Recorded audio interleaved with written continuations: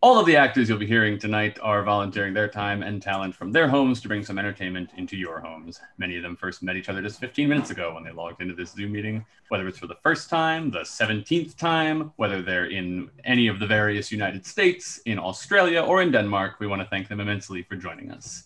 We'd also like to thank our friend, your friendly neighborhood Shakespeare, for hosting our readings on his pages and for joining us every now and again. We are excited for his upcoming production with the social distancing players of the Hamlet Christmas Special. Check out his website at shakespeareapproves.com and his Patreon at patreon.com/Shakespeare. We'll provide links to all of his content in the comments of this video. As always, we want to acknowledge and thank all of the medical professionals and essential workers who have been working tirelessly to keep us all as healthy and safe as possible. We also want to acknowledge those demonstrating and protesting for bravely pushing forward the simple fact that Black lives matter.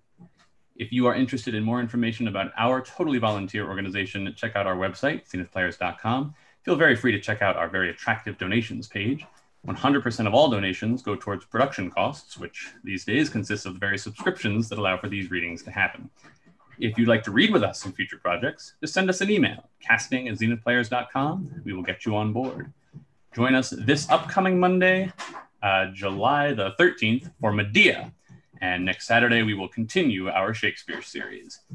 For now, please relax and enjoy Comedy of Errors, featuring as Aegeon, a merchant from Syracuse, Nat Genace; as Silenus, the Duke of Ephesus, Shakira Searle; as Antipholus of Syracuse, a traveler in search of his mother and his brother, Steve Anderson; as Dromio of Syracuse, his servant, Rebecca Martin; as the first merchant, a citizen of Ephesus, Zandali Montero; as Antipholus of Ephesus, a citizen of Ephesus, Russell Slater; as Dromio of Ephesus, his servant, Emily Durango; as Adriana, Antipholus of Ephesus's wife, Caitlin Jurwitz; as Luciana, Adriana's sister, Julie Goska; Luce, also called Nell, will be played by Erin Grotus Gimble; a messenger, a servant to Antipholus of Ephesus and Adriana, Brian James Applegate; Angelo, an Ephesian goldsmith, will be played by Mira Singer. The second merchant, the citizen to whom Angelo owes money, is played by Zandali Montero.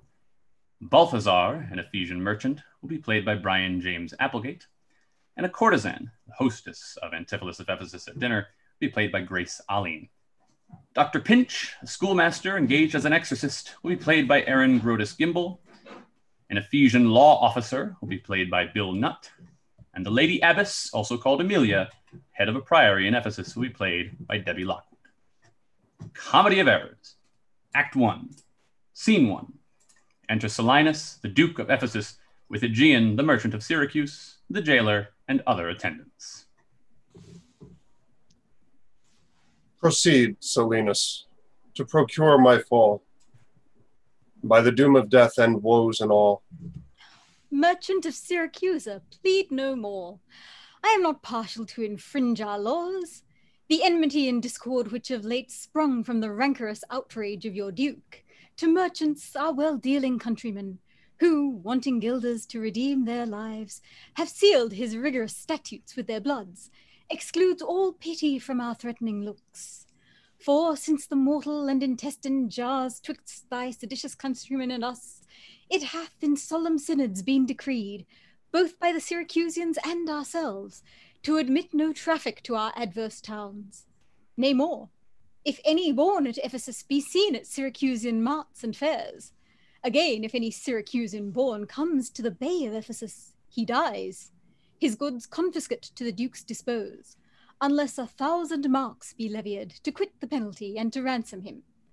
Thy substance, valued at the highest rate, cannot amount unto 100 marks.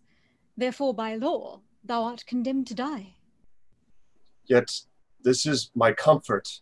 When your words are done, my woes end likewise with the evening sun. Well, Syracusian, say in brief the cause why thou departest from thy native home, and for what cause thou camest to Ephesus. A heavier task could not have been imposed. Then to speak of my griefs unspeakable, yet that the world may witness that my end was wrought by nature, not by vile offense. I'll utter what my sorrow gives me leave. In Syracusia I was born, and led unto a woman happy but for me, and by me had not our hap been bad. With her I lived in joy, our wealth increased by prosperous voyages I often made, to Epidenium till my factor's death.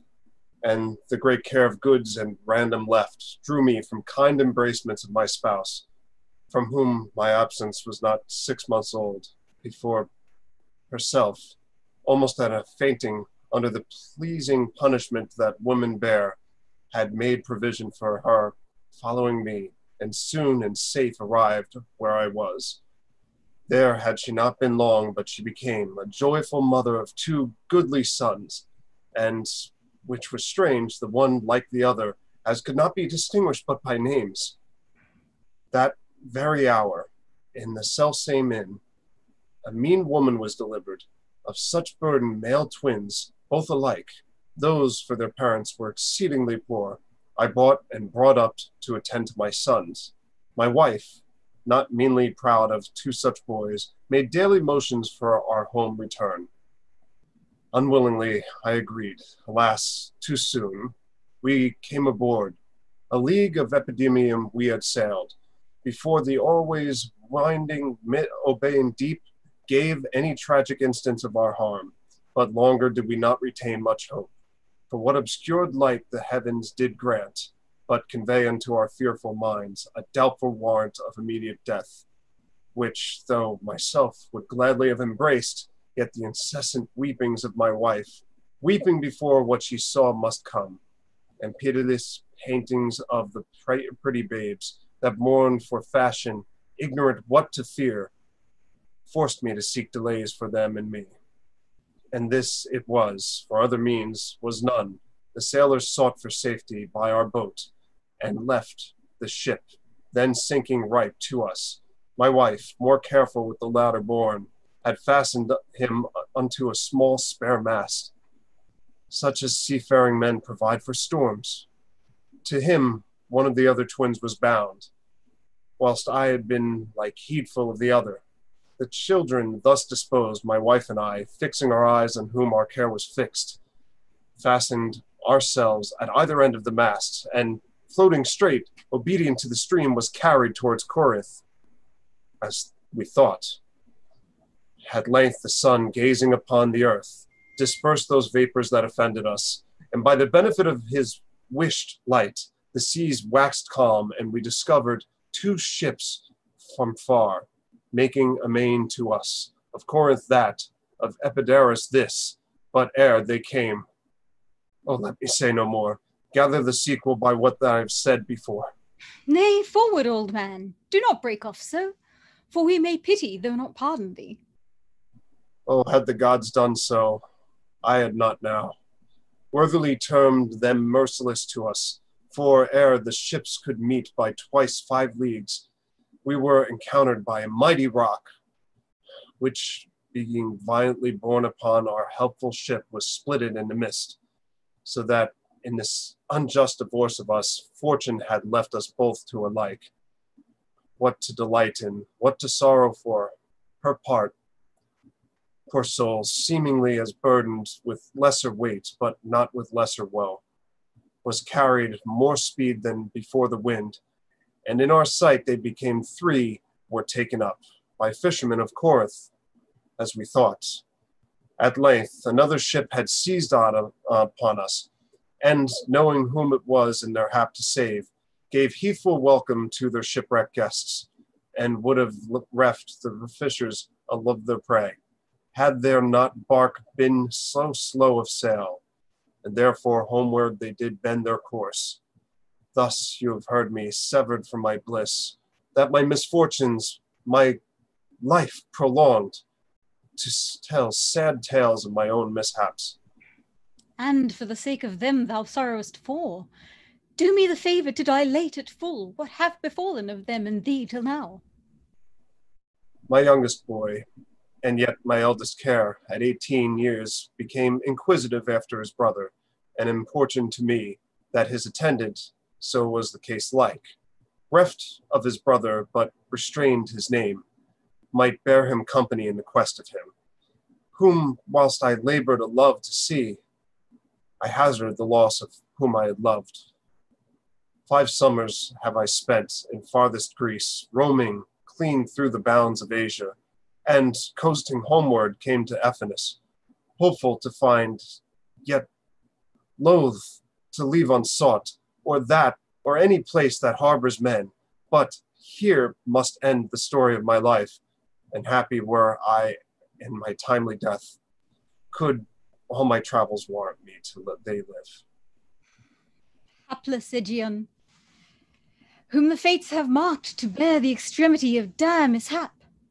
Now, trust me, were it not against our laws, against my crown, my oath, my dignity, which princes, would they, may not disannul, my soul should sue as advocate for thee.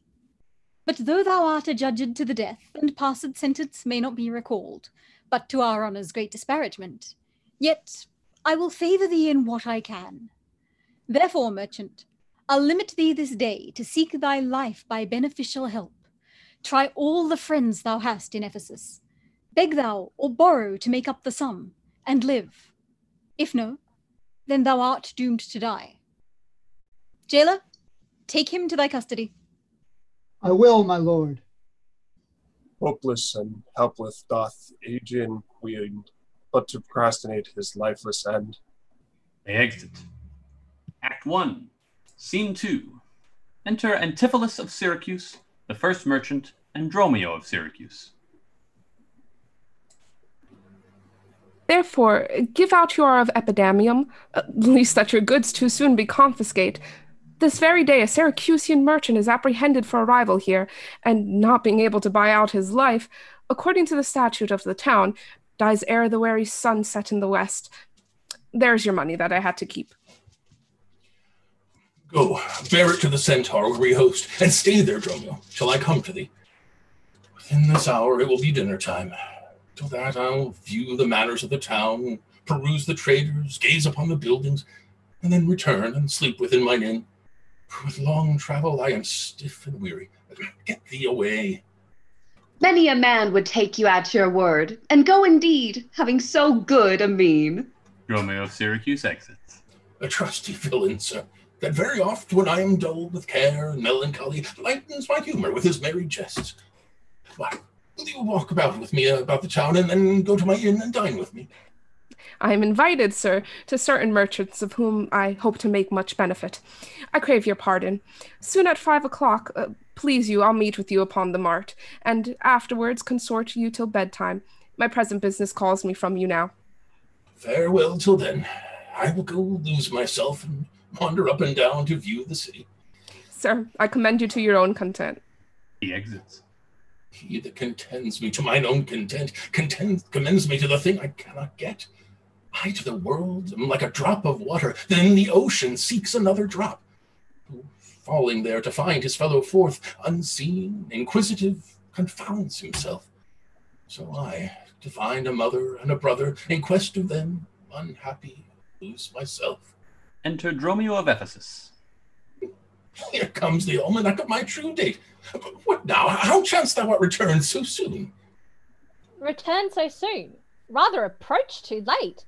The capon burns, the pig falls from the spit. The clock hath strucken 12 upon the bell. My mistress made it 1 upon my cheek.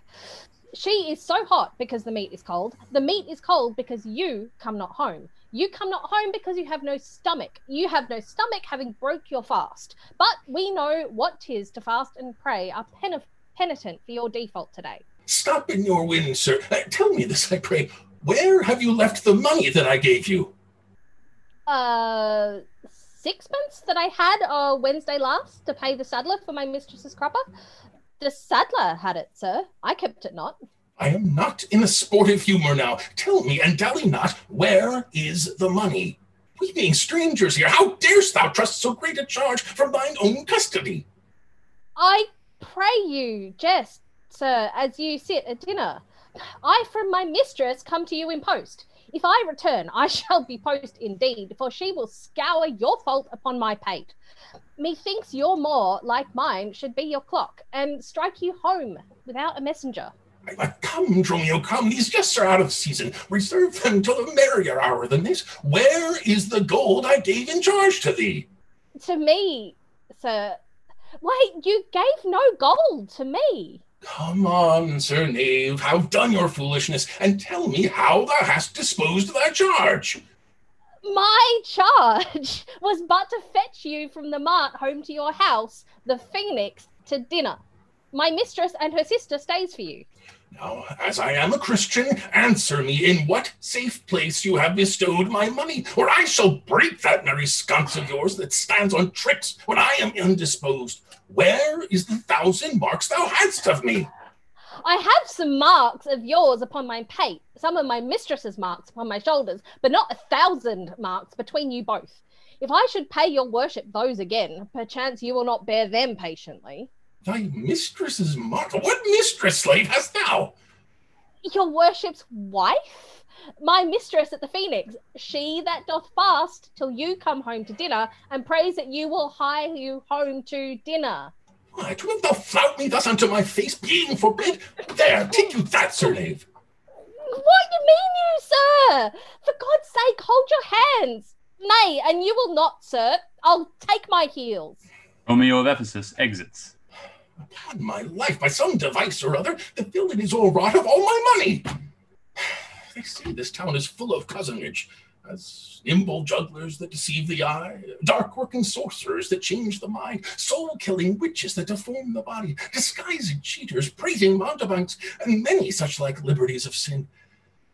If it prove so, I will be gone the sooner. Now to the Centaur to go seek this slave. I greatly fear my money is not safe. He exits. End of Act 1. Act 2, Scene 1. Enter Adriana, wife to Antipholus of Ephesus, with Luciana, her sister.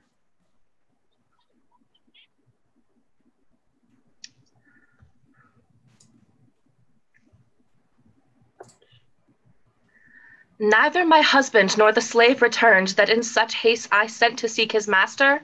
Sure, Luciana, it is 2 o'clock. Perhaps some merchant hath invited him, and from the marts he's somewhere gone to dinner. Good sister, let us dine and never fret. A man is master of his liberty. Time is their master, and when they see time, they'll go or come. If so, be patient, sister. Why should their liberty than ours be more? Because their business still lies out o' door. Look, when I serve him, he takes it ill. Oh, no, he is the bridle of your will. There's none but asses will be bridled so. Why, headstrong liberty is lashed with woe. There's nothing situated under heaven's eye but hath his bound in earth, in sea, in sky. The beasts, the fishes, and the winged fowls are their males, subjects, and their controls. Man, more divine, the master of all these, lord of the wide world and wild, watery seas, endued with intellectual sense and souls of more preeminence than fish and fowls, are masters to their females and their lords. Then let your will attend on their accords. This servitude makes you to keep unwed. Not this, but troubles of the marriage bed. But were you wedded, you would bear some sway. Ere I learn love, I'll practice to obey. How, if your husband starts some other where? Till he come again, I would forbear. Patience unmoved, no marvel though she pause. They can be meek that have no other cause. A wretched soul bruised with adversity, we bid be quiet when we hear it cry. But were we burdened with like weight of pain, as much or more we should ourselves complain. So thou that hast no unkind mate to grieve thee, with urging helpless patience would relieve me. But if thou live to see like right bereft, this fool-begged patience in thee will be left. Well, I will marry one day, but try. Here comes your man. Now is your husband nigh. Enter Dromio of Ephesus. Say, is your tardy master now at hand? Nay, he's at 2 hands with me, and that my 2 ears can witness. Say, didst thou speak with him? Knowst thou his mind? Aye, he told his mind upon mine ear. Beshrew his hand, I scarce could understand it. Spake he so doubtfully, thou couldst not feel his meaning? Oh, nay, he struck so plainly I could too well feel his blows, and withal so doubtfully that I could scarce understand them. But say, I prithee, is he coming home? It seems he hath great care to please his wife. Why, mistress, sure my master is horn mad. Horn mad, thou villain?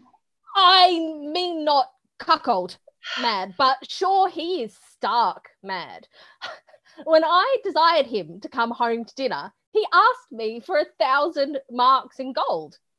'Tis dinner time, quoth I. My gold, quoth he. Your meat doth burn, quoth I. My gold, quoth he. Will you come, quoth I.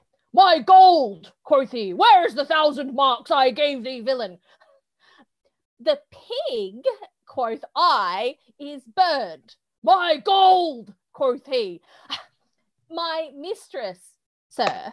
Hang up thy mistress, I know not thy mistress, out on thy mistress. Quoth who? Quoth my master. I know, quoth he, no house, no wife, no mistress. So that my errand, due unto my tongue, I thank him, I bear home upon my shoulders, for in conclusion, he did beat me there. Go back again, thou slave, and fetch him home. Go back again and be new beaten home. For God's sake, send some other messenger. Back, slave, or I will break thy pate across. And he will bless that cross with other beating. Between you, I shall have a holy head. Hence, prating peasant, fetch thy master home. Am I so round with you as you with me, that like a football you do spurn me thus? You spurn me hence, and he will spurn me hither. If I last in this service, he must case me in leather. Exits. How impatience lureth in your face. His company must do his minions grace, whilst I at home starve for a merry look. Have homely age the alluring beauty took from my poor cheek? But then he hath wasted it. Are my discourses dull? Barren my wit? If voluble and sharp discourse be marred, unkindness blunts it more than marble hard. To their gay vestments his affections bait? That's not my fault. He's master of my state. What ruins are in me that can be found by him not ruined? Then is he the ground of my defeatures. My decayed fair a sunny look of his would soon repair. But too unruly dear, he breaks the pail and feeds from home. Poor I am, but his stale. Self-harming jealousy, fie, beat it hence. Unfeeling fools can with such wrongs dispense. I know his eye doth homage otherwhere, or else what lets it but he would be here? Sister, you know he promised me a chain. Would that alone a love he would detain, so he would keep fair quarter with his bed. I see the jewel best enameled will lose his beauty. Yet the gold bides still that others touch, and often touching will wear gold. Yet no man that hath a name by falsehood and corruption doth it shame. Since that my beauty cannot please his eye, I'll weep what's left away and weeping die. How many fond fools serve mad jealousy? They exit. Act 2, Scene 2. Enter Antipholus of Syracuse. The gold I gave to Dromio is laid up safe for the centaur, and the heedful slaves wandered forth in care to seek me out. By computation, on mine host's report, I could not speak with Dromio, since at first I sent him from the mart. See, here he comes. Enter Dromio of Syracuse. How now, sir? Is your merry humor altered? As you love strokes, so jest with me again. You know no centaur, you receive no gold, your mistress sent to have me home to dinner, my house was at the Phoenix.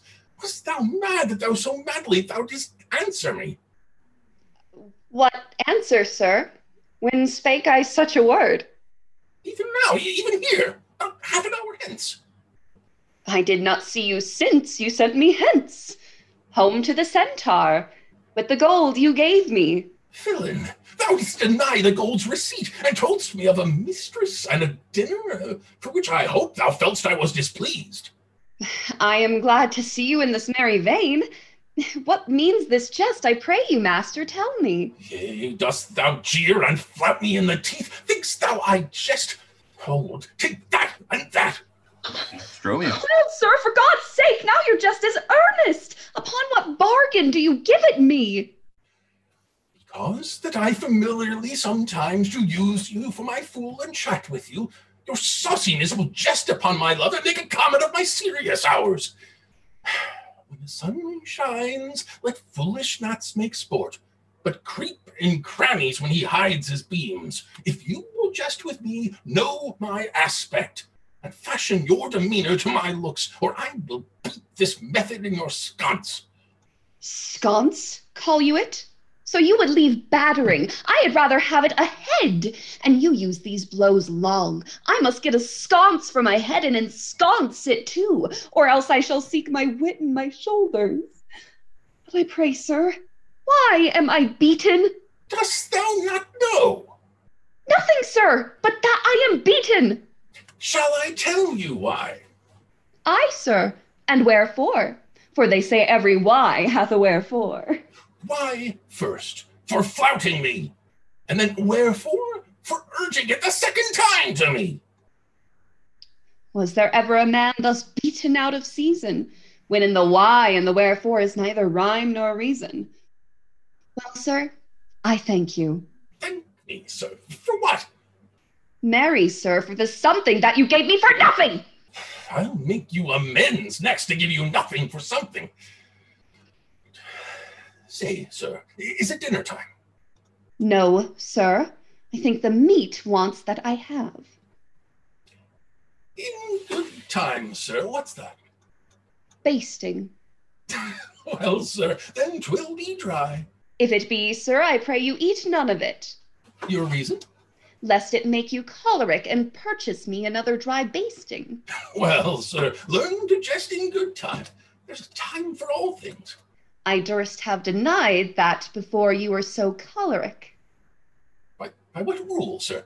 Marry, sir, by a rule as plain as the plain bald pate of Father Time himself. Let's hear it. There's no time for a man to recover his hair that grows bald by nature. May he not do it by fine and recovery?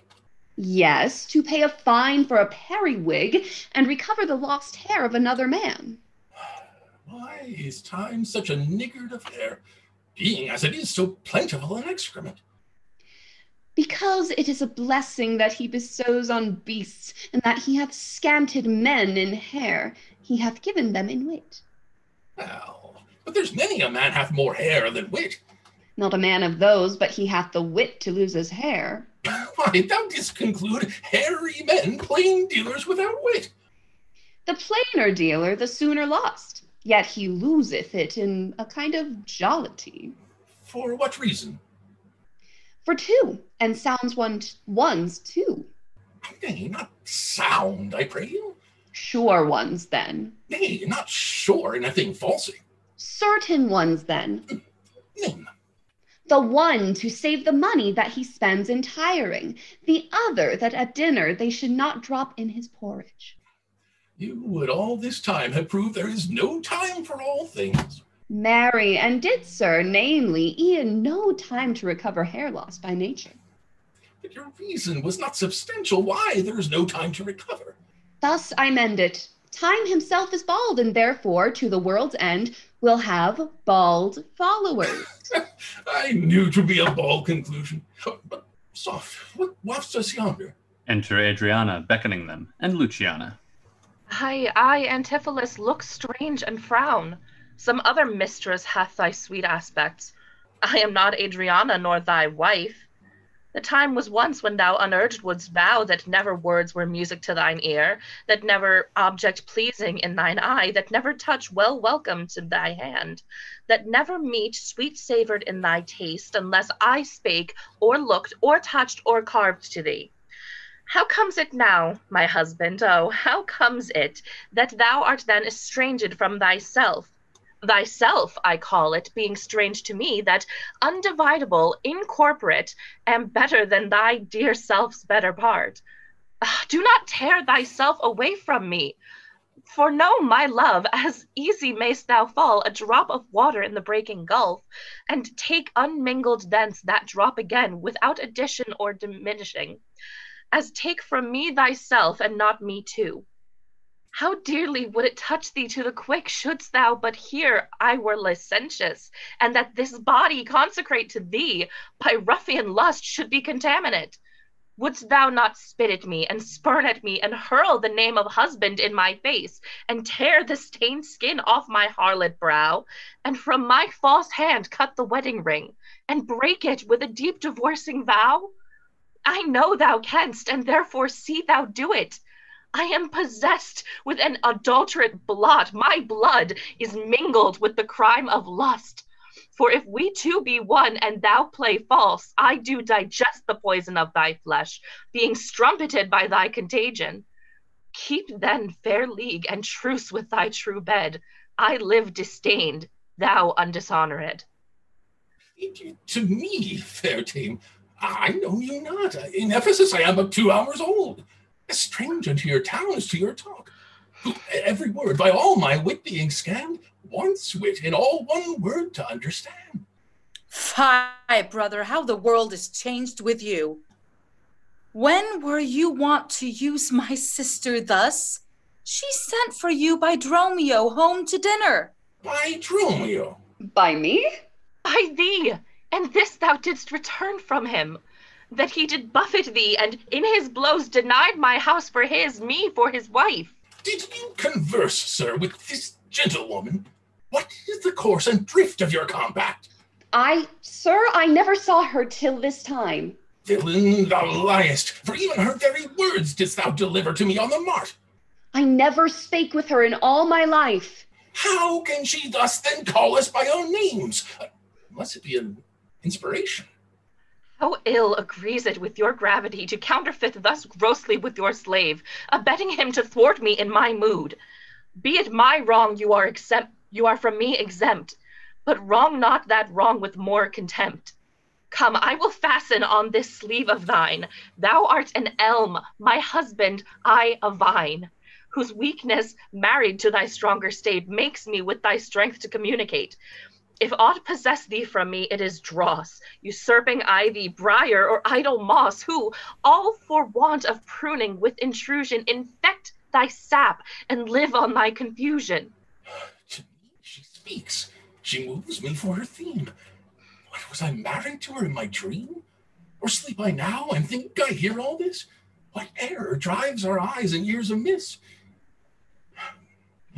Until I know this short uncertainty, I'll entertain the offered fallacy. Dromio, go bid the servants Brett for dinner.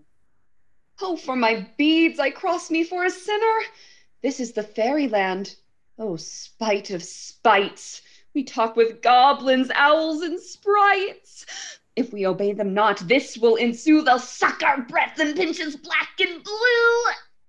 Why prayest thou to thyself and answerest not?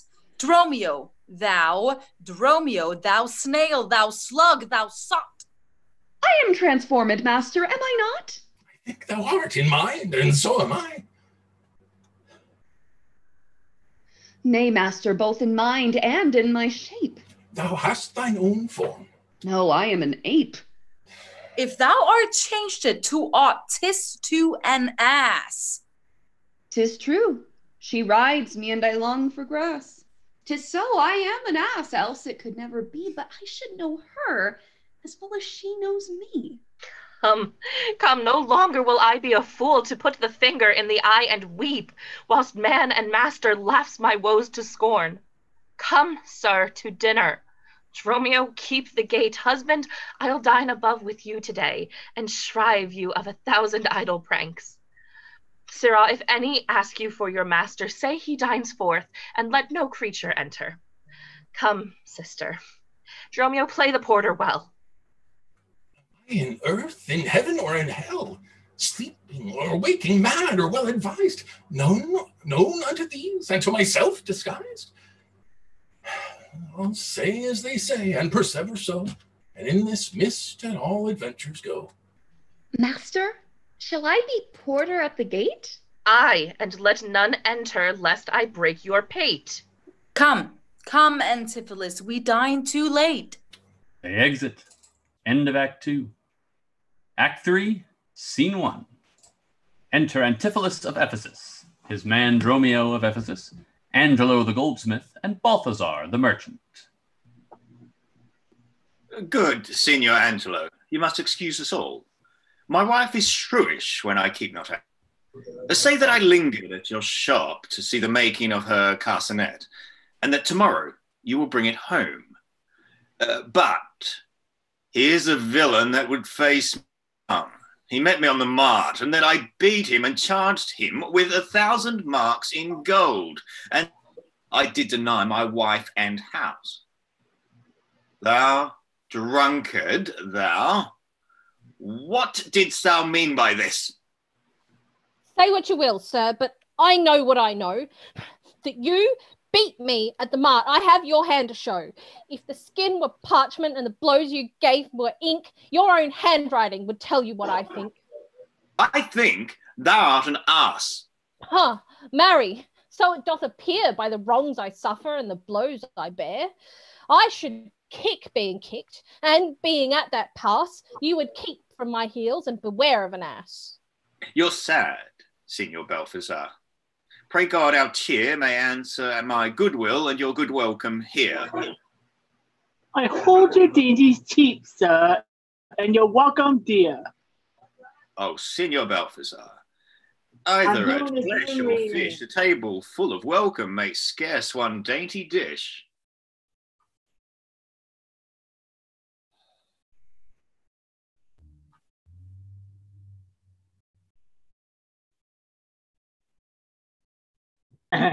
Good meat, sir, is common that every troll affords. And welcome or common, for that's nothing but words. Full cheer and great welcome makes a merry feast. Aye, to a niggardly host and more sparing guest. My cates be mean, take them in good part. Better cheer may you have, but not with better heart. My door is locked.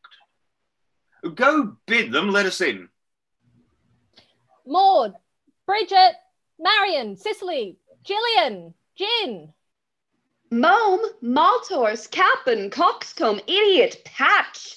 Either get thee from the door, or sit down at the hatch. Dost thou conjure for wenches, that thou callest for such store, when one is one too many? Go, get thee from the door. What? Patch is made our porter. My master stays in the street. Let him walk from whence he came, lest he catch cold on his feet. Who talks within there? Ho! Right, sir, I'll tell you when, and you tell me wherefore. Wherefore? For my dinner. I have not dined today. Nor today here you must not. Come again when you may. What art thou that keepest me out from the house I owe? The porter for this time, sir, and my name is Dromio. Oh, villain! Thou hast stolen both mine office and my name. The one ne'er got me credit, the other mickle blame. If thou hast been Dromio today in my place, thou wouldst have changed thy face for a name, or thy name for an ass. Enter Luce, unseen by Antipholus of Ephesus and his company. What a coil is there, Dromio? Who are those at the gate? Let my master in, Luce. Faith, no, he comes too late, and so tell your master. Oh, Lord, I must laugh. Have at you with a proverb. Shall I set in my staff? Have it you with another, that? When? Can you tell? If thy name be called Luce, Luce, thou hast answered him well. Do you hear, you minion? You'll let us in, I hope? I thought to have asked you. And you said no. Oh, so come help. Well struck. There was blow for blow. Thou baggage, let me in. Can you tell for whose sake? Master, knock the door hard. Let him knock till it ache. You'll cry for this, minion, if I beat the door down. What needs all that and a pair of stocks in the town? Enter Adriana, also unseen. Who is at the door that keeps all this noise? By my troth, your town is troubled with unruly boys. Are you there, wife? You might have come before. Your wife, Sir Knave? Go get you from the door. Adriana and Luce exit. If you went in pain, master, this knave would go sore. Here is neither cheer, sir, nor welcome. We would fain have either. In debating which was best, we shall part with neither. They stand at the door, master. Bid them welcome hither. There is something in the wind that we cannot get in. You would say so, master, if your garments were thin. Your cake here is warm within. You stand here in the cold. It would make a man mad as a buck to be so bought and sold. Go, fetch me something. I'll break open the gate. Break any breaking here, and I'll break your knave's pate. A man may break a word with you, sir, and words are but wind. Aye, and break it in your face, so he break it not behind. It seems thou wantest breaking out upon thee hind.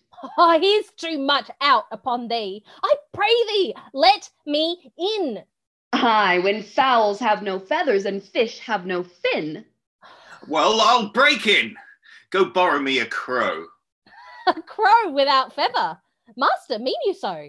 For a fish without a fin, there's a fowl without a feather. If a crow help us in, sirrah, we'll pluck a crow together. Go, get thee gone. Fetch me an iron crow.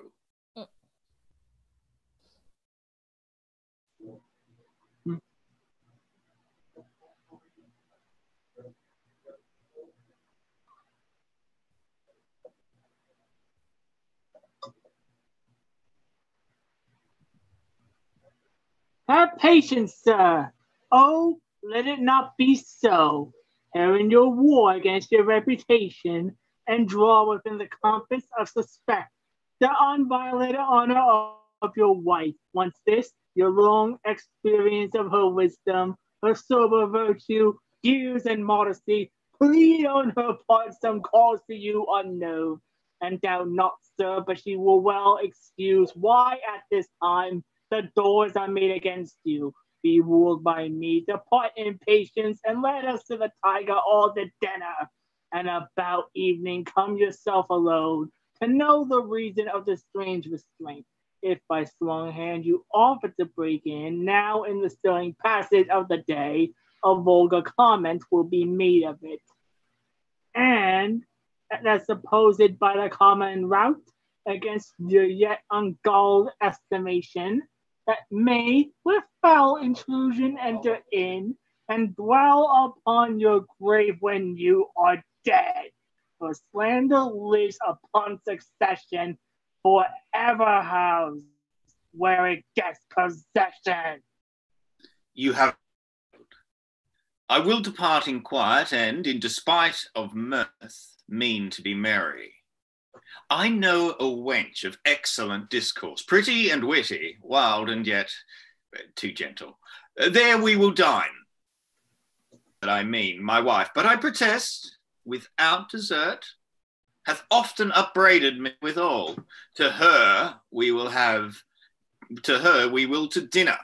Now get you home, and fetch the chain. By this I know 'tis made. Bring it, I pray you, to the Porpentine, for there's the house. And I will bestow, be it for nothing but to spite my wife upon mine hostess there.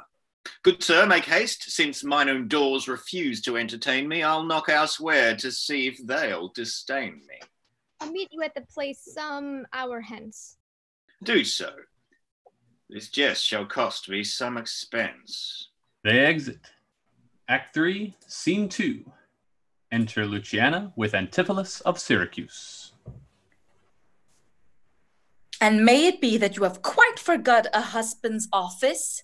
Shall, Antipholus, even in the spring of love thy love springs rot? Shall love in building grow so ruinous? If you did wet my sister for her wealth, then for her wealth's sake, use her with more kindness. Or, if you like, elsewhere, do it by stealth. Muffle your false love with some show of blindness. Let not my sister read it in your eye. Be not thy tongue thy own shame's order. Look sweet, speak fair, become disloyalty, apparel vice like virtue's harbinger. Bear a fair presence, though your heart be tainted. Teach sin the carriage of a holy saint. Be secret false, what need she be acquainted? What simple thief brags of his own attaint? 'Tis double wrong to truant with your bed and let her read it in thy looks at board. Shame hath a bastard fame well managed. Ill deeds is doubled with an evil word. Alas, poor women, make us but believe, being compact of credit, that you love us. Though others have the arm, show us the sleeve. We in your motion turn, and you may move us. Then, gentle brother, get you in again. Comfort my sister, cheer her, call her wife. 'Tis holy sport to be a little vain, when the sweet breath of flattery conquers strife. Sweet mistress, what your name is, else I know not, nor by what wonder you do hit of mine. Less in your knowledge and your grace you show not, that are earth's wonder, more than earth divine. Teach me, dear creature, how to think and speak. Lay open to my earthy gross conceit, smothered in errors, feeble, shallow, weak, the unfolded meaning of your words to seek. Against my soul's pure truth, why labor you to make it wander in an unknown field? Are you a god? Would you create me new? Transform me then, and to your power I'll yield. But if that I am I, then well I know your weeping sister is no wife of mine, nor to her bed no homage do I owe. Far more to you do I decline. Oh, train me not, sweet mermaid, with thy note, to drown me in thy sister's flood of tears. Sing, siren, for thyself, and I will dote. Spread o'er the silver waves thy golden hairs, and as a bed I'll take them, and there lie, and in that glorious supposition think he gains by death that hath such means to die. Let love, being light, be drowned if she sink. What, are you mad that you do reason so? Not mad, but mated. How, I do not know. It is a fault that springeth from your eye. For gazing on your beams, fair sun, being by. Gaze when you should, and that will clear your sight. That's good to wink, sweet love, as look on night. Why call you me love? Call my sister so. Thy sister's sister. That's my sister. No, it is thyself, mine own self's better part, my own eye's clear eye, my dear heart's dearer heart, my food, my fortune, and my sweet hope's aim, my soul earth's heaven, and my heaven's claim. All this my sister is, or else should be. Call thyself, sister sweet, for I am thee. Thee will I love, and with thee lead my life. Thou hast no husband yet, nor I no wife, and give me thy hand. Oh, soft sir, hold you still. I'll fetch my sister to get her goodwill. She exits. Enter Dromio of Syracuse, running. Why, how now, Dromio? Where runn'st thou so fast? Do you know me, sir? Am I Dromio? Am I your man? Am I myself? Thou art Dromio, thou art my man, thou art thyself. I am an ass. I'm a woman's man, and besides myself. What woman's man, and how besides thyself? Marry, sir, besides myself, I am due to a woman. One that claims me, one that haunts me, one that will have me. What claim lays she to thee? Marry, sir, such claim as you would lay to your horse, and she would have me as a beast. Not that I, being a beast, she would have me, but that she, being a very beastly creature, lays claim to me.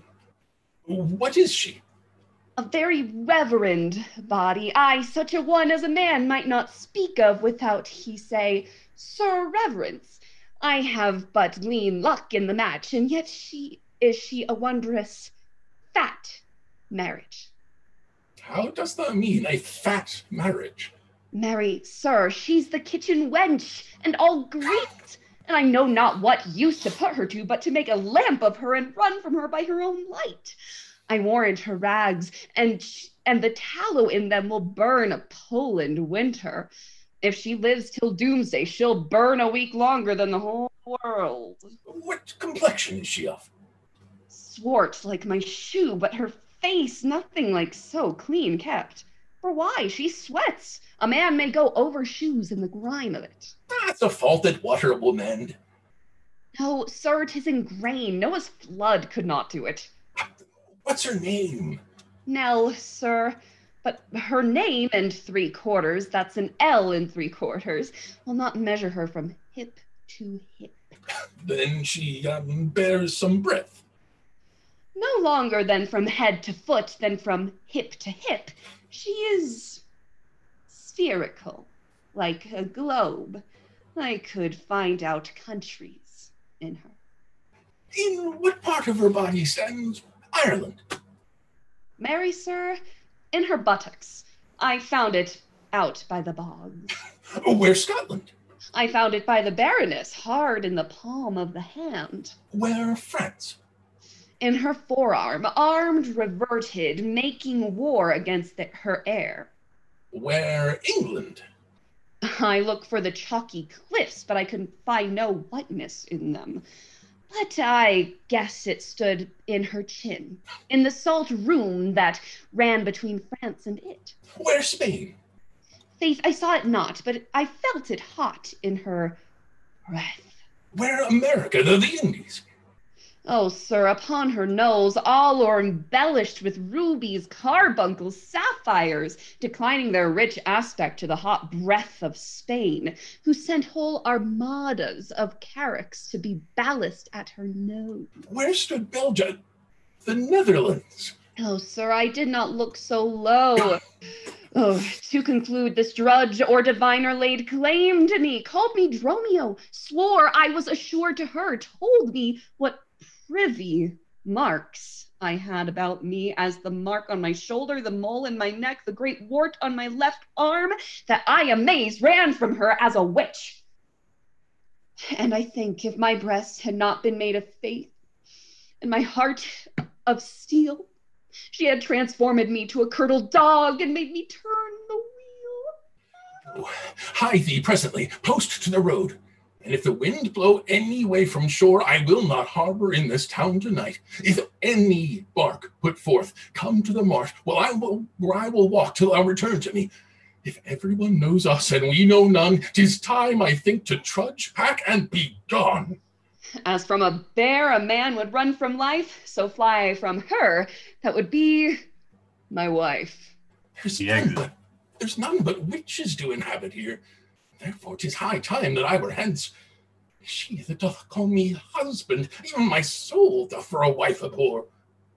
But her fair sister, possessed with such a gentle sovereign grace, of such enchanting presence and discourse, hath almost made me traitor to myself. But lest myself be guilty to self-wrong, I'll stop my ears against the mermaid's song. Enter Angelo with the chain. Master Antipholus. Aye, that's my name. I know it well, sir. Lo, here's the chain. I thought to have ta'en you at the Porpentine. The chain unfinished made me stay thus long. He gives Antipholus the chain. What is your will that I shall do with this? Why, please yourself, sir. I have made it for you. Made it for me, sir? I bespoke it not. Not once nor twice, but 20 times you have. Go home with it, and please your wife withal. And soon at supper time I'll visit you, and then receive my money for the chain. I pray you, sir, receive the money now, for fear you ne'er see chain nor money more. You're a merry man, sir. Very well. He exits. What I should think of this, I cannot tell, but this I think. There's no man is so vain that would refuse so fair an offered chain. I see a man here needs not live by shifts, when in the streets he meets such golden gifts. I'll to the mart, and there for Dromio stay. If any ship put out, then straight away. He exits. End of Act 3. Act 4, Scene 1. Enter a second merchant, Angelo the goldsmith, and an officer. You know since Pentecost the sum is due, and since I have not much importuned you, nor now I had not, but that I am bound to Persia and want guilders for my voyage. Therefore, make present satisfaction, or I'll attach you by this officer. Even just the sum that I do owe to you is growing to me by Antipholus, and in the instant that I met with you, he had of me a chain. At 5 o'clock I shall receive the money for the same. Pleaseth you walk with me down to his house. I will discharge my bond, and thank you too. Enter Antipholus of Ephesus and Dromio of Ephesus from the courtesans.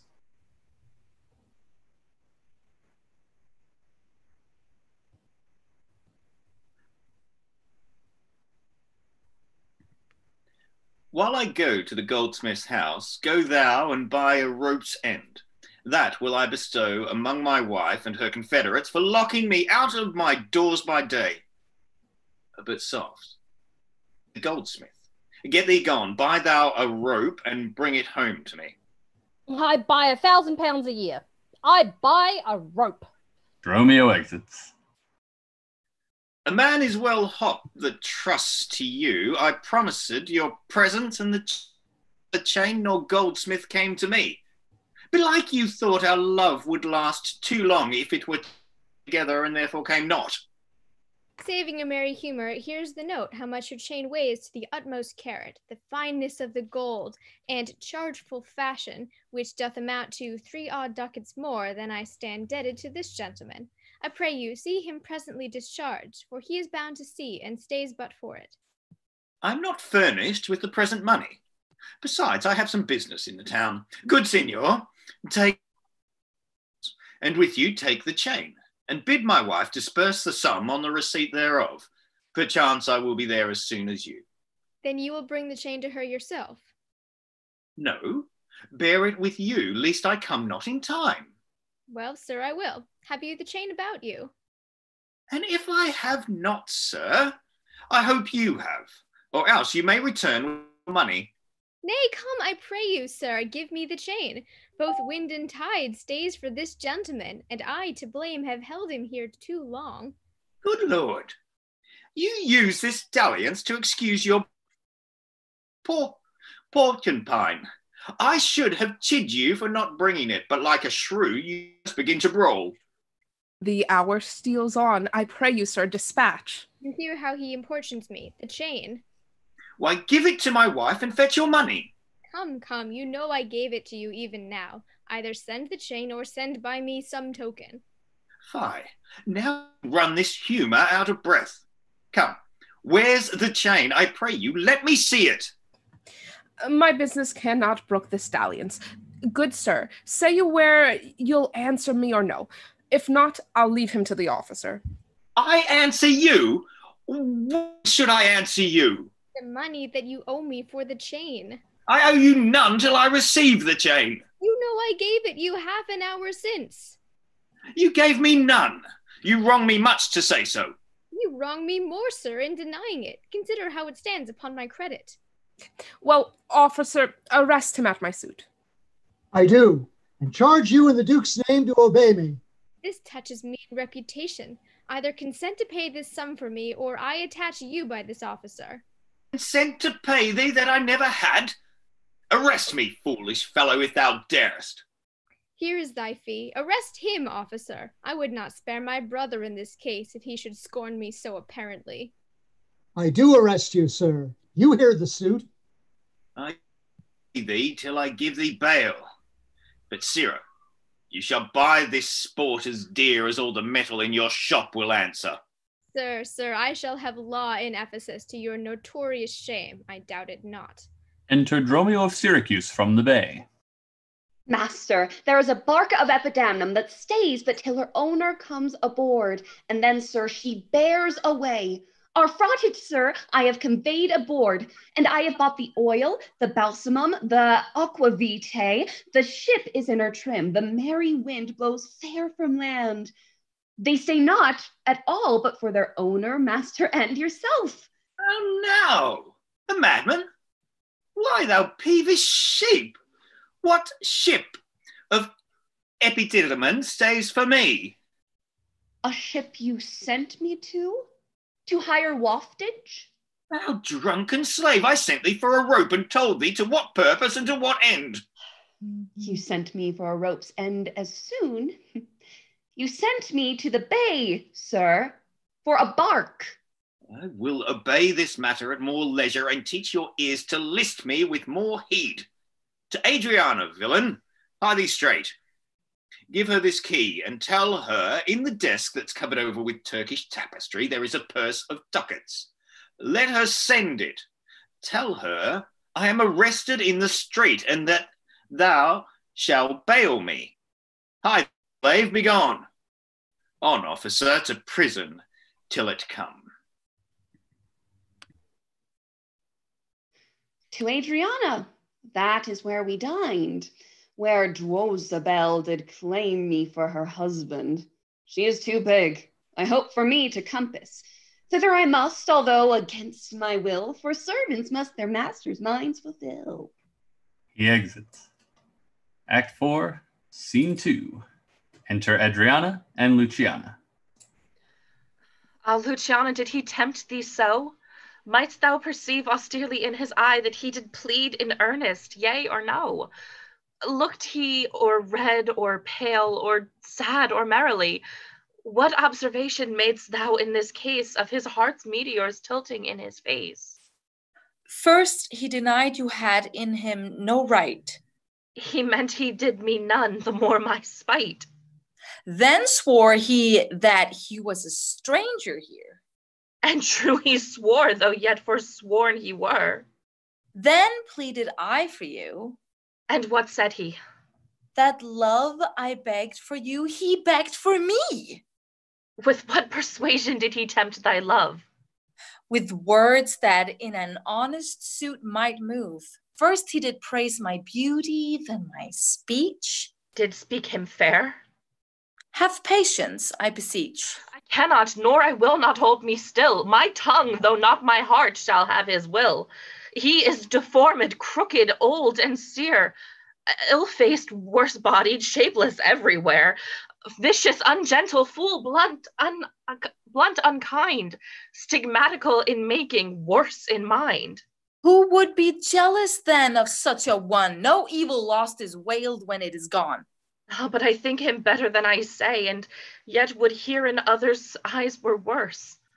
Far from her nest the lapwing cries away. My heart prays for him, though my tongue do curse. Enter Dromio of Syracuse with the key. Here go, the desk, the purse sweet, now make haste. How hast thou lost thy breath? By running fast. Where is thy master, Dromio? Is he well? No, he's in Tartar limbo, worse than hell. A devil in an everlasting garment hath him, one whose hard heart is buttoned up with steel. A fiend, a fairy, pitiless and rough. A wolf, nay, worse, a fellow in all buff. A back friend, a shoulder clapper, one that countermands the passages of alleys, creeks, and narrow lands. A hound that runs countering, yet draws dry foot well. One that before the judgment carries poor souls to hell. Why, man, what is the matter? I do not know the matter. He is rested on the case. What, is he arrested? Tell me at whose suit? I know not at whose suit he is arrested well, but it is in a suit of buff which rested him, that can I tell. Will you send him, mistress, redemption, the money in his desk? Go fetch it, sister. This I wonder at, that he, unknown to me, should be in debt. Tell me, was he arrested on a band? Not on a band, but on a stronger thing. A chain, a chain! Do you not hear it ring? What, the chain? No, No, the bell, 'tis time that I were gone. It was 2 ere I left him, and now the clock strikes 1. The hours come back. That did I never hear. Oh, yes, if any hour meet a sergeant, he turns back for very fear. As if time were in debt, how fondly dost thou reason? Time is a very bankrupt and owes more than he's worth to season. Nay, he's a thief too. Have you not heard men say that time comes stealing on by night and day? If he be in debt and theft and a sergeant in way, hath he not reason to turn back hour in a day? Enter Luciana with a purse. Go, Dromio, there's the money. Bear it straight and bring thy master home immediately. Dromio exits. Come, sister, I am pressed down with conceit. Conceit my comfort and my injury. They exit. Act 4, Scene 3. Enter Antipholus of Syracuse, wearing the chain. There's not a man I meet but doth salute me as if I were their well-acquainted friend, and every one doth call me by my name. Some tender money to me, some invite me, some other give me thanks for kindnesses, some offer me commodities to buy. Even now a tailor called me in his shop and showed me silks that he had bought for me, and therewithal took measure of my body. Sure, these are but imaginary wiles, and Lapland sorcerers inhabit here. Enter Dromio of Syracuse with the purse. Master, here's the gold you sent me for. What? Have you got the picture of old Adam new apparelled? What gold is this? What Adam dost thou mean? Not that Adam that kept the paradise, but that Adam that keeps the prison. He that goes in the calf's skin that was killed for the prodigal. He that came behind you, sir, like an evil angel, and bid you forsake your liberty. I understand thee not. No? Why, 'tis a plain case. He that went like a base vial in a case of leather. The man, sir, that when gentlemen are tired, gives them a sob and rests them. He, sir, that takes pity on decayed men and gives them suits of durance. He that sets his rest to do more exploits with his mace than a Morris pike. What, thou mean'st an officer? Aye, sir. The sergeant of the band, he that brings any man to answer it, that breaks his band, one that thinks a man always going to bed and says, God give you good rest. Well, sir, there rest in your foolery. Is there any ships put forth tonight? May we be gone? Why, sir, I brought you word an hour since that the bark Expedition put forth tonight, and then were you hindered by the sergeant to tarry for the hoy delay. Here are the angels that you sent for to deliver you. He gives him the purse. Who is distract, and so am I, and here we wander in illusions. Some blessed power deliver us from hence. Enter a courtesan. Well met, Master Antipholus. I see, sir, you have found the goldsmith now. Is that the chain you promised me today? Satan, avoid, I charge thee, tempt me not. Master, is this mistress Satan? It is the devil. Nay, she is worse. She is the devil's dam, and here she comes in the habit of a light wench. And thereof comes that the wenches say, God damn me, that's as much as to say, God make me a light wench. It is written that they appear to men like angels of light. Light is an effect of fire, and fire will burn. Ergo, light wenches will burn. Come not near here. Your man and you are marvelous merry, sir. Will you go with me? We'll mend our dinner here. Master, if you do expect spoon meat, or bespeak a long spoon. Why, Dromio? Marry, he must have a long spoon that must eat with the devil. Avoid then, fiend. What tell'st thou me of supping? Thou art, as you are all, a sorceress. I conjure thee to leave me and be gone. Give me the ring of mine you had at dinner, or for my diamond the chain you promised, and I'll be gone, sir, and not trouble you. Some devils ask but the parings of one's nail. A rush, a hair, a drop of blood, a pin, a nut, a cherry stone. But she, more covetous, would have a chain. Master, be wise, and if you give it her, the devil will shake her chain and fright us with it. I pray you, sir, my ring or else the chain. I hope you do not mean to cheat me so. Avaunt, thou witch! Come, Dromio, let us go. Thy pride, says the peacock, mistress, that you know. Antipholus and Dromio exit. Now out of doubt Antipholus is mad, else he would never so demean himself. A ring he hath of mine worth 40 ducats, and for the same he promised me a chain.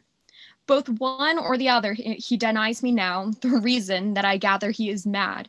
Besides this present instance of his rage is a mad tale he told today at dinner, of his own doors being shut against his entrance. Belike his wife, acquainted with his fits, on purpose shut the doors against his way.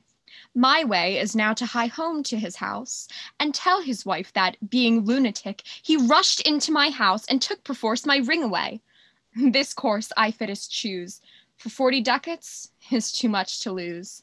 She exits. Act 4, Scene 4. Enter Antipholus of Ephesus with a jailer, the officer. Fear me not, man. I will not break away. I'll give thee, ere I leave, so much money to warrant thee as I am arrested for. My wife is in a wayward mood today, and will not lightly trust the messenger that I should be attached in Ephesus. I tell you, 'twill sound harshly in her ears. Enter Dromio of Ephesus with a rope's end. Ah, here comes my man. I think he brings the money. How now, sir, have you that I sent you for? Here's that. I warrant you will pay them all. But where's the money? Why, sir, I gave the money for the rope. 500 ducats, villain, for a rope. I'll serve you, sir. 500 at the rate. To what end did I bid thee hie thee home? To a rope's end, sir, and to that end am I returned. And to that end, sir, I will welcome you. Good sir, be patient. Nay, 'tis for me to be patient. I am in adversity. Good now, hold thy tongue. Nay, rather persuade him to hold his hands. Thou whoresome, senseless villain. Oh, I were senseless, sir, that I might not feel your blows.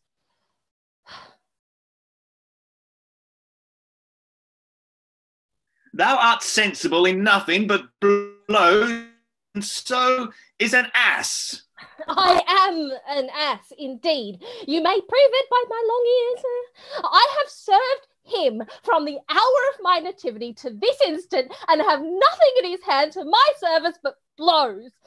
When I am cold, he heats me with beating. When I am warm, he cools me with beating. I am waked with it when I sleep, raised with it when I sit, driven out of doors with it when I go from home, welcomed home with it when I return. Nay, I bear it on my shoulders as a beggar want her brat, and I think when he hath lamed me, I shall beg with it from door to door. Enter Adriana, Luciana, the courtesan, and a schoolmaster called Pinch. Come, go along. My wife is coming yonder. Mistress, respeci finem, respect your end, or rather the prophecy like the parrot, beware the rope's end. Wilt thou still talk? How say you now? Is not your husband mad? His incivility confirms no less. Good Dr. Pinch, you are a conjurer. Establish him in his true sense again, and I will please you what you demand. Alas, how fiery and how sharp he looks. Mark how he trembles in his ecstasy. Give me your hand. Let me feel your pulse. Well, here is my hand. Let it feel your ear. I charge thee, Satan, housed within this man, to yield possession to my holy prayers, and to thy state of darkness hie thee straight. I conjure thee by all the saints in heaven. Peace, doting wizard, peace. I am not mad. Oh, that thou wert not, poor distressed soul. You minion, you. Are these your... Did this companion with the saffron face revel and feast it at my house today? Upon me, the guilty doors were shut, and I denied to enter in my house. Oh, husband, God doth know you dined at home, where you would have remained until this time, free from these slanders and this open shame. Dined at home? Thou villain, what sayest thou? Sir, sooth to say, you did not dine at home. Were not my doors locked up and I shut out? Purdy, your doors were locked and you shut out. And did not she herself revile me there? Sans fable, she herself reviled you there. And did not her kitchen maid rail and me? Certes she did. The kitchen vestal scorned you.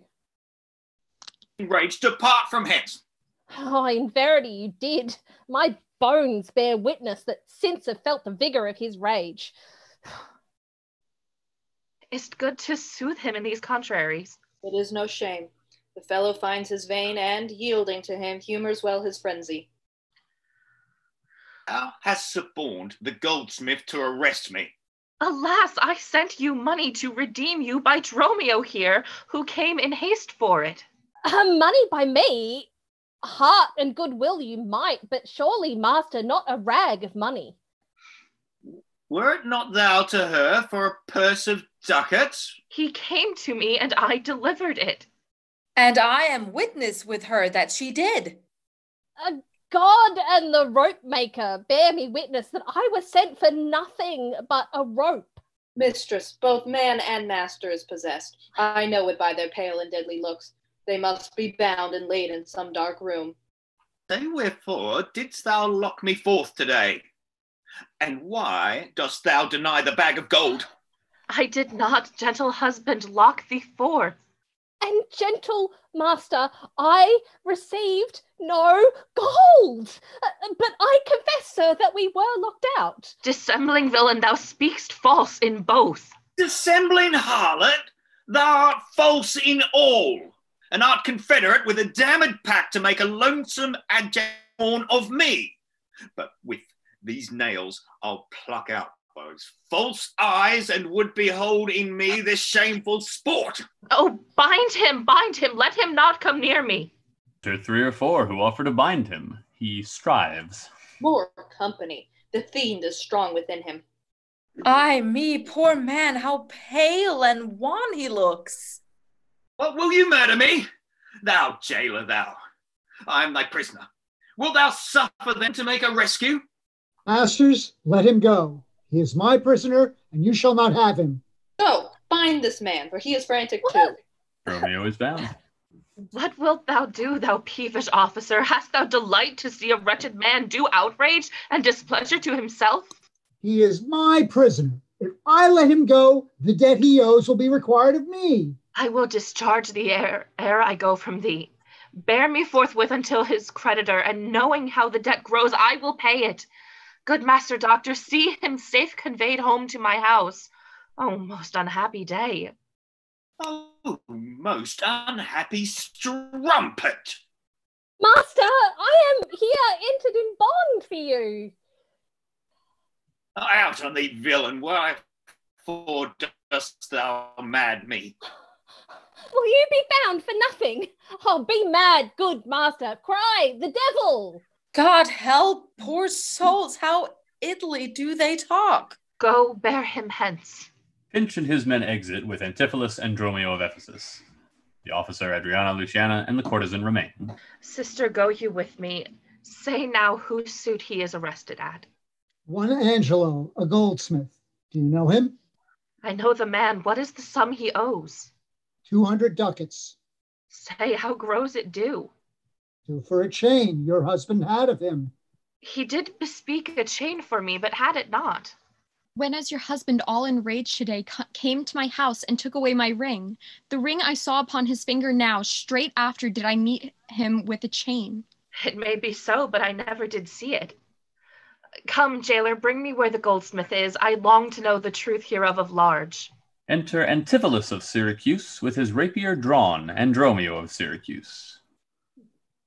God, for thy mercy, they're loose again. And come with naked swords. Let's call more help to have them bound again. Away! They'll kill us! Run all out as fast as may be, frighted. Antipholus and Dromio of Syracuse remain.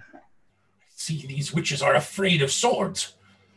He that would be your wife now ran from you. Come to the Centaur.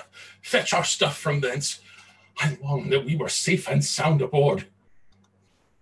Faith, stay here this night. They will surely do us no harm.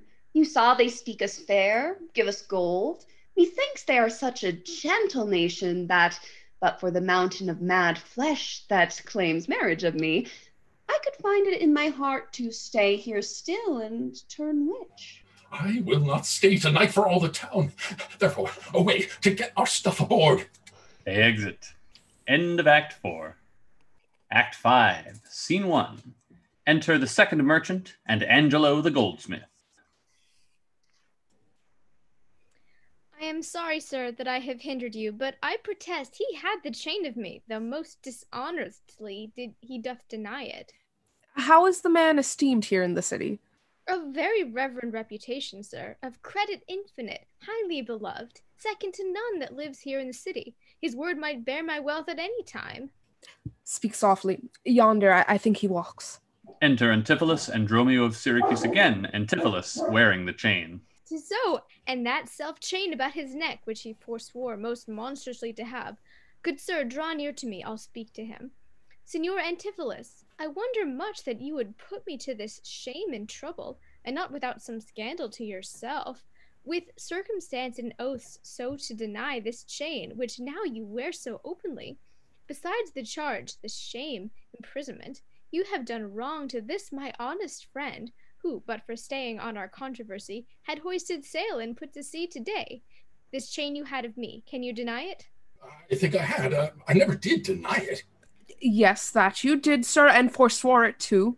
Who heard me to deny it or forswear it? These ears of mine, thou knowest, did thee hear thee? Fie on thee, wretch! 'Tis pity that thou livest to walk where any honest man resort. Thou art a villain to impeach me thus. I improve mine honor and mine honesty against thee presently if thou darest stand. I dare, and I do defy thee for a villain. They draw as Adriana, Luciana, the courtesan, and others enter. Hold, hurt him not for God's sake. He is mad. Some get within him, take his sword away. Bind Dromio too, and bear them to my house. Run, master, run, for God's sake, take a house. This is some priory inn, or we are spoiled. Antipholus and Dromio of Syracuse exit to the priory as the Lady Abbess enters. Most mighty Duke, behold a man much wronged. Wherefore throng you hither? To fetch my poor distracted husband hence. Let us come in, that we may bind him fast and bear him home for his recovery. I knew he was not in his perfect wits.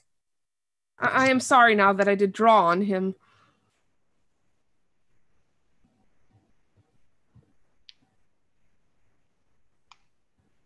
How long hath this possession held the man? This week he hath been heavy, sour, sad, and much different from the man he was. But till this afternoon his passion ne'er brake into extremity of rage. Hath he not lost much wealth by wrack of sea, buried some dear friend? Hath not else his eye strayed his affection in unlawful love, a sin prevailing much in youthful men who give their eyes the liberty of gazing? Which of these sorrows is he subject to? To none of these, except it be the last, namely some love that drew him oft from home. You should for that have reprehended him. Why, so I did. I, but not rough enough. As roughly as my modesty would let me. Haply in private. And in assemblies too. I, but not enough. It was the copy of our conference. In bed he slept not for my urging it, at board he fed not for my urging it. Alone it was the subject of my theme. In company I often glanced at it. Still did I tell him it was vile and bad. And thereof came it that the man was mad, the venom clamors of a jealous woman poisons more deadly than a mad dog's tooth. It seems his sleeps were hindered by thy railing, and thereof comes it that his head is light. Thou say'st his meat was sauced with thy upbraidings. Unquiet meals make ill digestions, thereof the raging fire of fever bred. And what's a fever but a fit of madness? Thou sayest his sports were hindered by thy brawls, sweet recreation barred. What doth ensue but moody and dull melancholy?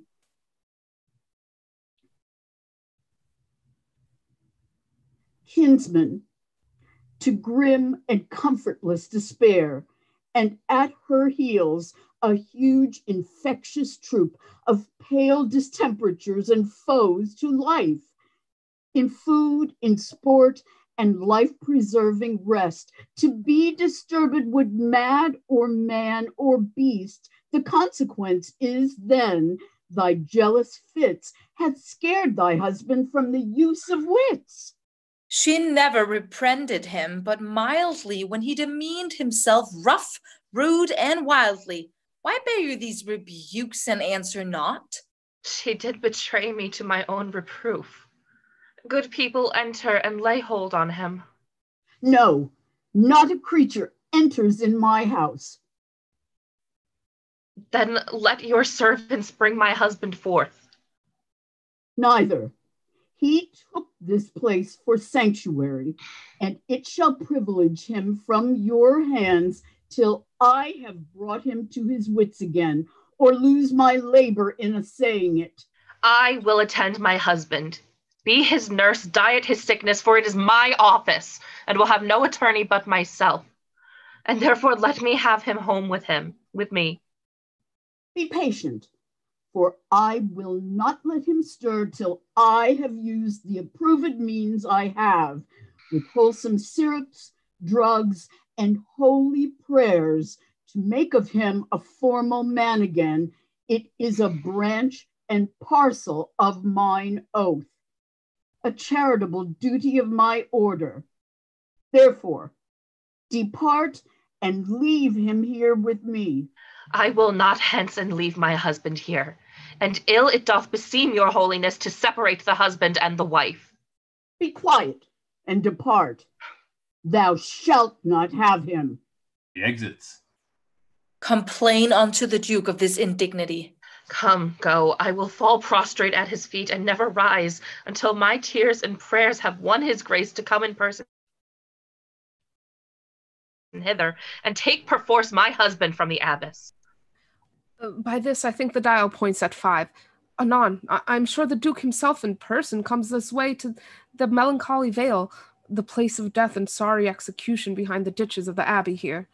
Upon what cause? To see a reverend Syracusian merchant, who put unluckily into this bay against the laws and statutes of this town, beheaded publicly for his offense. See where they come. We will behold his death. Kneel to the Duke before he pass the abbey. Enter the Duke of Ephesus, and Aegeon the merchant of Syracuse, barehead with the headsman and other officers. Yet once again proclaim it publicly. If any friend will pay the sum for him, he shall not die. So much we tender him.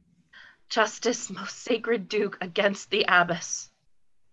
She is a virtuous and a reverend lady. It cannot be that she hath done thee wrong. May it please your grace, Antipholus, my husband, who I made lord of me, and all I had at your important letters, this ill day a most outrageous fit of madness took him, that desperately he hurried through the street, with him his bondsmen, all as mad as he, doing displeasure to the citizens by rushing in their houses, bearing thence rings, jewels, anything his rage did like. Once did I get him bound and send him home, whilst to take order for the wrongs I went that here, and there his fury had committed. Anon, I wot not by what strong escape he broke from those that had the guard of him, and with his mad attendant and himself, each one with ireful passion, with drawn swords, met us again and madly bent on us, chased us away till raising of more aid, we came again to bind them. Then they fled into this abbey whither we pursued them. And here the abbess shuts the gates on us and will not suffer us to fetch him out, nor send him forth that we may bear him hence. Therefore, most gracious Duke, with thy command, let him be brought forth and borne hence for help. Long since thy husband served me in my wars, and I to thee engaged a prince's word when thou didst make him master of thy bed, to do him all the grace and good I could.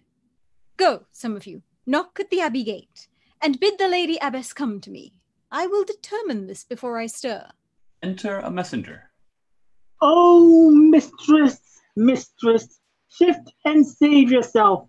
My master and his men are both broke loose, beaten the maids a row and found the doctor, whose beard they had singed off with brands of fire, and ever as it blazed they threw on him great pails of puddled mire to quench the hair.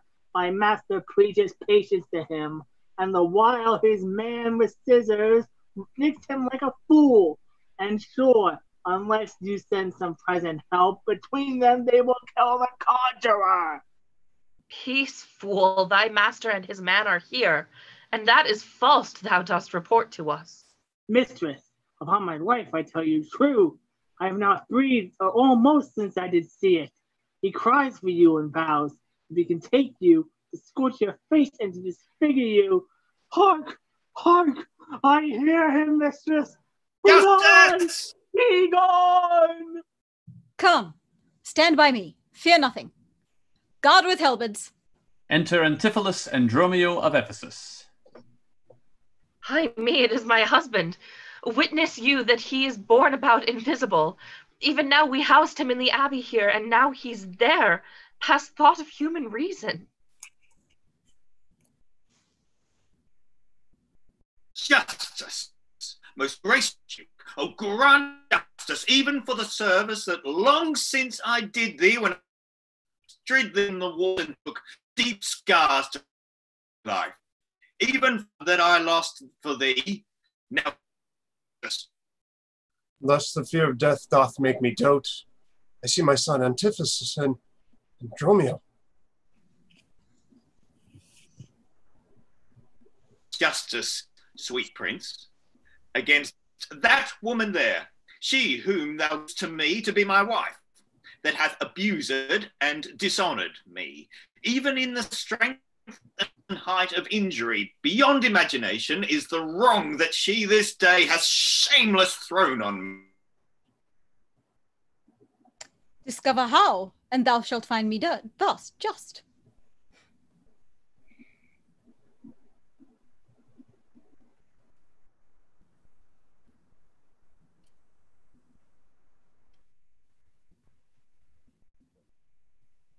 This day, great Duke, she shut the doors upon me, while she with harlots feasted in my house. A grievous fault. Say, woman, didst thou so? No, my good lord. Myself, he, and my sister today did dine together. So befall my soul, as this is false he burdens me withal. Ne'er may I look on day nor sleep on night, but she tells to you, your highness, simple truth. O perjured woman, they are both forsworn. In this the madman justly chargeth them.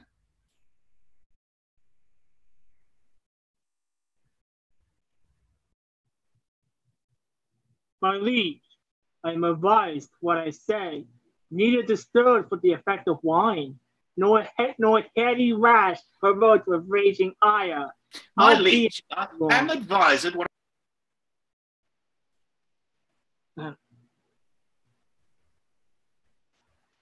Neither disturbed with the effect of wine, nor heady rash provoked with raging ire, albeit my wrongs might make one wiser mad. This woman locked me out this day from dinner. That goldsmith there, were he not packed with her, could witness it, for he was with me then, who parted with me to go fetch a chain, promising to bring it to the Porpentine, where Balthazar and I did dine together. Our dinner done, and he not coming thither, I went to seek him. In the street I met him, and in his company that gentleman. There did this perjured goldsmith swear me down that I this day of him received the chain.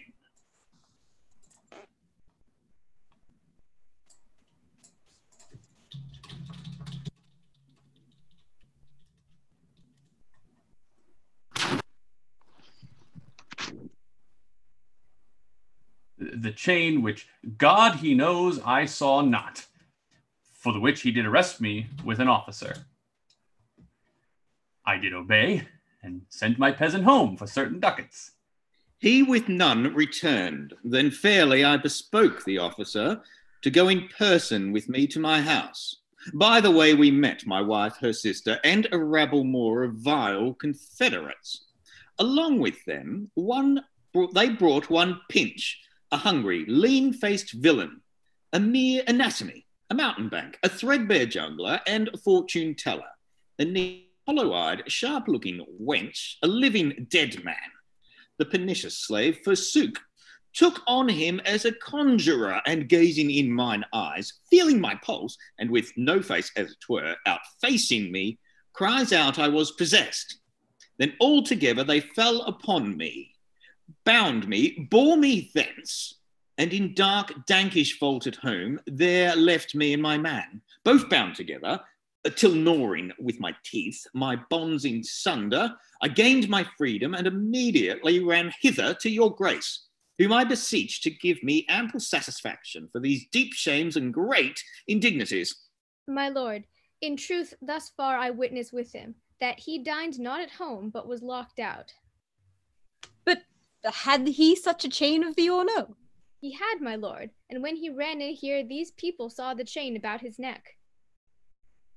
Besides, I will be sworn of these ears of mine, heard you confess you had the chain of him after you first forswore it on the mart, and thereupon I drew my sword on you, and then you fled into this abbey here, from whence I think you are come by miracle. I never these, nor ever didst thou draw thy sword on me. I never saw the chain, so help me heaven, and this is false you burden me withal. Why, what an intricate impeach is this? I think you all have drunk of Circe's cup. If here you housed him, here he would have been. If he were mad, he would not plead so coldly. You say he dined at home. The goldsmith here denies that saying. Sirrah, what say you? Sirrah, he dined with her at the Porpentine. He did, and from my finger snatched that ring. 'Tis true, my liege, this ring I had of her. Saw'st thou him enter at the abbey here? As sure, my liege, as I do see your grace. Why, this is strange. Go call the abbess hither. I think you all are mated or stark mad. Most mighty Duke, vouchsafe me speak a word.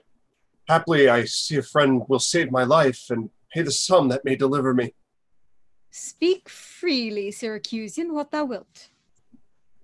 Is not your name, sir, called Antipholus? And is that not your bondman, Dromio? Within this hour I was his bondman, sir, but he, I thank him, gnawed into my cords. Now I am Dromio, and his man, unbound. I'm sure both of you remember me. Ourselves we do remember, sir, but you, for lately we were bound as you are now. You are not Pinch's patient, are you, sir? Why look you strange on me? You know me well. I never saw you in my life till now. Oh, grief hath changed me since you last saw me, and careful hours with time's deformed hand have ridden strange to features in my face, but tell me yet, dost thou not know my voice? Neither. Dromio, nor thou? No, trust me, sir, nor I. I am sure thou dost. I, sir, but I am sure I do not, and whatsoever a man denies, you are now bound to believe him. Not know my voice. O time's extremity, hast thou cracked and splitted my poor tongue in 7 short years that here my only son knows not my feeble key of untuned cares. Though now this grain face of mine be hid in some sap-consuming winter's drizzled snow, and all the conduits of my blood froze up, yet hath my night of life some memory, my wasting lamp some fading glimmer left, my dull deaf ears a little used to hear. All these old witnesses I can't Tell me thou art my son Antipholus. I never saw my father in my life. But 7 years since, in Circusia, boy, thou know'st we parted. But perhaps, my son, thou shamest to acknowledge me in misery. The Duke, and all that know me in the city, can witness with me that is not so. I never saw Circusia in my life. I tell thee, Syracusian, 20 years have I been patron to Antipholus, during which time he ne'er saw Syracusa. I see thy age and dangers make thee dote. Enter Amelia the Abbess, with Antipholus of Syracuse and Dromio of Syracuse. Most mighty Duke, behold a man much wronged. I see 2 husbands, or mine eyes deceive me. One of these men is genius to the other. And so of these, which is the natural man and which the spirit? Who deciphers them? I, sir, am Dromio. Command him away. I, sir, am Dromio. Pray let me stay. Aegean, art thou not? Or else his ghost. Oh, my old master! Who hath bound him here? Ever bound him, I will loose his bonds and gain a husband by his liberty. Speak, old Aegean, if thou beest the man that hadst a wife once called Amelia, that bore thee at a burden 2 fair sons. Oh, if thou beest the same Aegean, speak, and speak unto the same Amelia. Why, here begins his morning story right. These 2 Antipholus, these 2 so like, and these 2 Dromios, one in semblance, besides her urging of her wrack at sea. These are the parents to these children, which accidentally are met together. I dream not thou art Amelia. If thou art she, tell me, where is that son that floated with thee on the fatal raft? By men of Epidamium, he and I and the twin Dromio all were taken up. But by and by, rude fishermen of Corinth by force took Dromio and my son from them, and me they left with those of Epidamium. What then became of them, I cannot tell.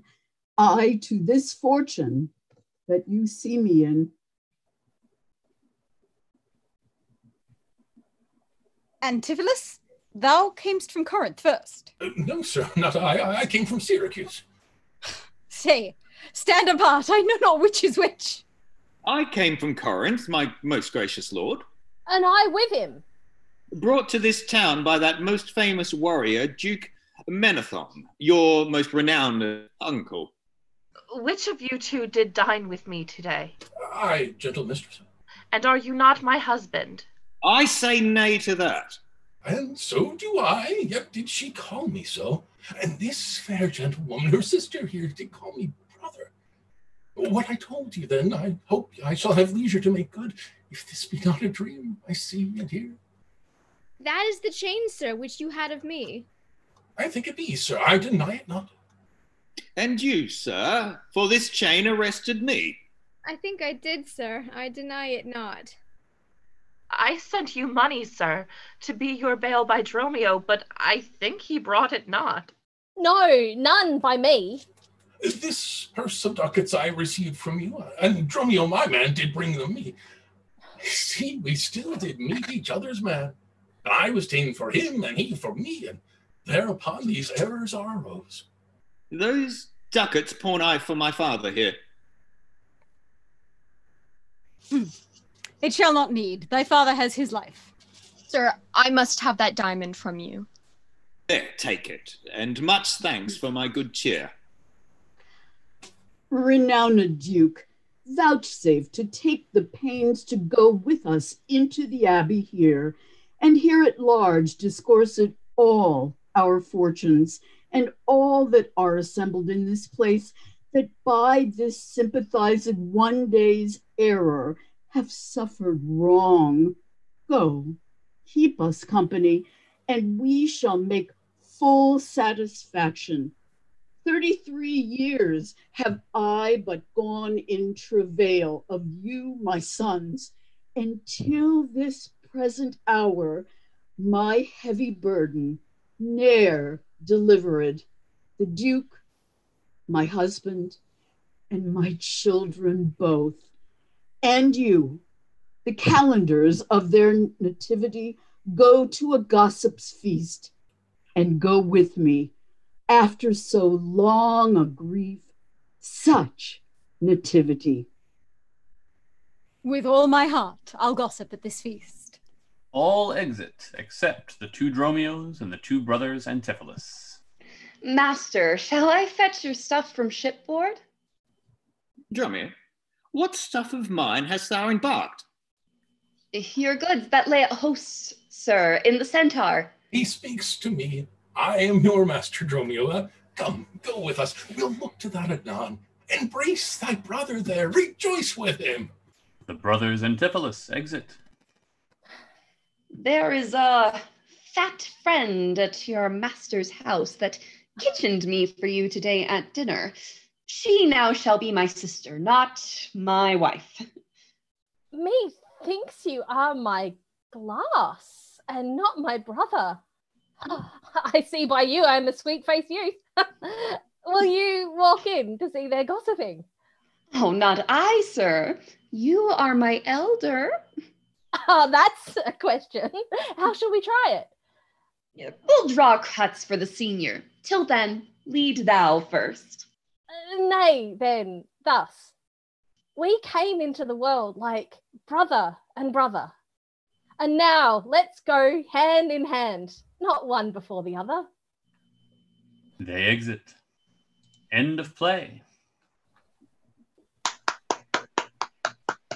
Thank you for joining us for Comedy of Errors. We would once again like to extend a very large thank you to our friend, Your Friendly Neighborhood Shakespeare. Visit him at his website, shakespeareproves.com, or on Facebook at Shakespeare Proves, Your Friendly Neighborhood Shakespeare. Links to all that in the comments of this video. A huge thanks to all of these fine actors for appearing with us. Thank you all so much. So many actors from 3 different continents joined us tonight. Thank you, thank you, thank you. If you want more information on us, including how to be one of these fine actors, you can go to our Facebook page, Zenith Players, and send us a message, or send an email to casting@zenithplayers.com, and our technical director, that's me, will get back to you as soon as possible. We want to continue to express our support to everyone out there who is working to keep us all safe and those continuing to protest and demonstrate. Join us this Monday as we read Medea, and next Saturday we will be reading Prometheus Bound. Thank you and good night.